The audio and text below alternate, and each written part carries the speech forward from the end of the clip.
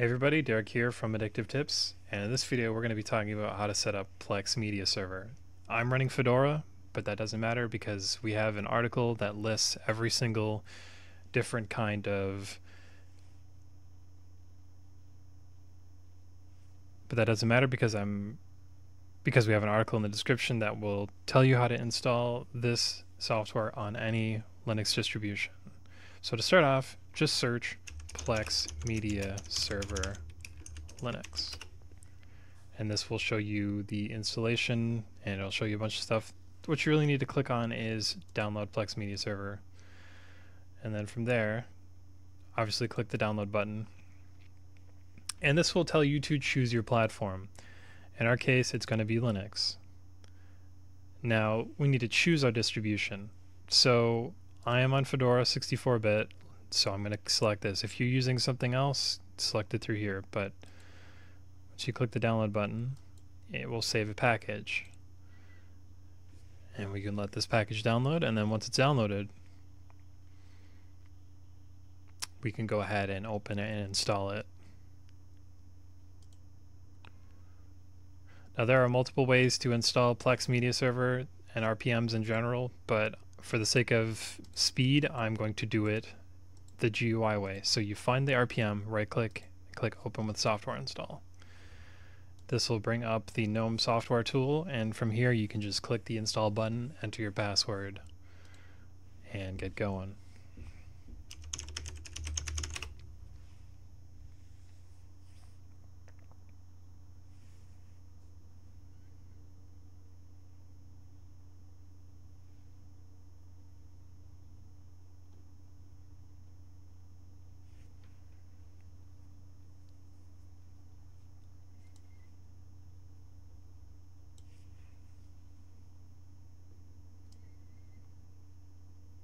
So once Plex is ready to go, what you need to do to get it installed is you need to do 127.0.0.1 32400/web. This is all covered in the article, and there are also some systemd commands you'll need to use. That's also in the article.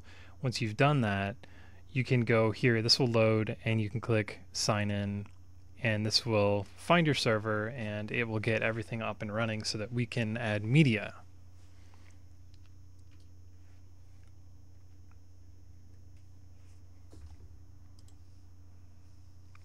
So the server setup process is very simple. It's perhaps the easiest way to add media. So it's going to ask you to set up a name. I'm going to name mine test. You can name it whatever you'd like. Once you've done that, click next, and you can go to organize your media. Click add library, and then select the category that you'd like to add. I have lots of different media, but for the sake of example, I'm just going to select TV shows. Now I click next, and then click browse for media. So you can go through your library and you can select individual things. You can also add a media server if you'd like.